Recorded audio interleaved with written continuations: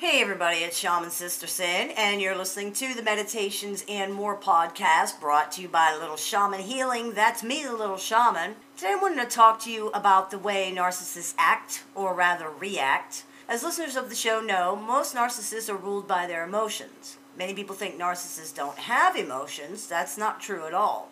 It's true that most narcissists have no feelings for other people, but it's a misconception to believe this means they have no feelings at all. Emotions, in fact, color everything they see and do, often to the point that their perception of reality is totally distorted. Of course, that makes sense. Emotions are not logical or factual, they're not right or wrong, they just are. Most people realize that, but the majority of narcissists do not. They believe feelings are facts. I feel it, therefore it's true. Because narcissism is characterized as a failure to distinguish the self from the external world, and because they find their own emotions so overwhelming, narcissists often experience their feelings as alien or as coming from somewhere other than themselves. If I feel bad, someone or something must be making me feel bad. This is the crux of how they deal with the world. Most narcissists perceive the world as hostile, threatening, and negative, which is no surprise considering that's the emotional lens they're viewing the world through. Negative emotions like hate, shame, feeling rejected, these are very powerful. People usually react pretty strongly to them, and the narcissist is no different. The difference is that while most people react appropriately to actual events that really happened, narcissists overreact to their own emotions which they have projected onto other people. This means they are often perceived to be reacting to things that did not even happen. This is very difficult for loved ones to understand because they often can't see what the narcissist is so upset about. To the narcissist, this looks like a denial of reality and of their feelings, and they become angry. The person's actual feelings are not considered here. It's all about the narcissist and how they feel. And it's not that they're choosing to disregard this person's feelings. It's that they don't understand that other people are separate from themselves. They think their feelings are the other person's feelings. It goes like this. The narcissist experiences a feeling that they find extremely unpleasant, like self-hatred. Narcissism is a byproduct of and a defense mechanism against feelings like that. To make this horrible, crippling feeling easier to deal with, the narcissist projects this feeling onto another person. Now, according to the narcissist, it's no longer their feeling, it's the other person's feeling. I don't hate me, you hate me. It's important to remember that this is not really a conscious thing. It's a reflex, like an automatic deflection. It's like how you would react if someone threw a ball at your face. You would try to swat it away from you without even thinking about it. Even though they realize they hate themselves, they usually don't realize they're projecting. Many of them believe their loved ones really do hate them. This is because that's how they feel about themselves. Again, the other person's actual real-life feelings are not considered here. For the narcissist, it's like looking in a mirror. They feel self-hatred, and when they look at another person, they simply see that hatred reflected back to them.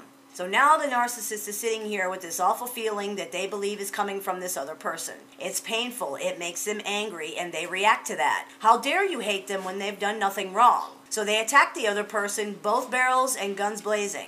It may happen during a very minor disagreement or for no reason at all. To the other person, this looks like they're being attacked over nothing. They're like, what the hell is wrong with this person? Why are they upset? What are they even talking about? So they naturally deny it. No, I don't hate you. And the narcissist gets even angrier. They can feel it. They can feel that hatred. Therefore, it must be real. Their feelings wouldn't lie to them, so obviously you are lying to them. The more you deny it, the angrier they become. The more you try to explain, the more they accuse you. For example, let's say your narcissistic loved one has fixed something in the house. Maybe it's dinner, maybe it's the front steps, whatever it is. You thank them and say that they did a good job. They accept your thanks and all is well. However, the next thing you know, the narcissist is claiming you said they did a terrible job, that it was sloppy, that they're an idiot, that it's bad just because they did it. All the things they would accuse you of saying or doing. You know it didn't go like that, so not only are you hurt and angry that they're lying about you and that they apparently think you're such a mean, villainous, terrible person that you would say things like that, but you're angry that something you thought was okay is apparently not okay. There's a large element of betrayal there. The truth is, all that's going on here is the narcissist is projecting their own insecurities and self-hatred onto you. What they feel becomes what you said. They are reacting to their own feelings. It really has nothing to do with you at all. They're obviously not satisfied with the job they did, and they are claiming that that's how you feel. Just about everything they do is a reaction. It may look like an action taken with purpose at first, but in reality, 9 times out of 10, everything they do is simply a reaction to their own internal feelings. I remember a situation where a narcissist was acting out so badly that the police almost had to be called. Apparently the issue was that the narcissist had been beating themselves up all day because they had checked the mail, forgetting that it was a federal holiday and there was no mail. This caused such a chain reaction of bad feelings that the narcissist had a meltdown. Yes, this sounds very stupid. But to the narcissist in that particular situation, it was just more proof of how stupid, useless, worthless, whatever, that they are. They simply cannot take those kinds of feelings, and when something happens to the narcissist that they believe validates these kinds of feelings, they often just explode. Even those who seem calm, cool, and collected are usually struggling with these kinds of feelings all the time. The narcissist has a brutal superego that assaults them with insults and criticism nonstop. Even the calm, cool, and collected ones. They've just learned to hide that for the majority of the time. They are virtually all reacting to their emotions all the time. The exception to this would be psychopaths who have no real emotions at all.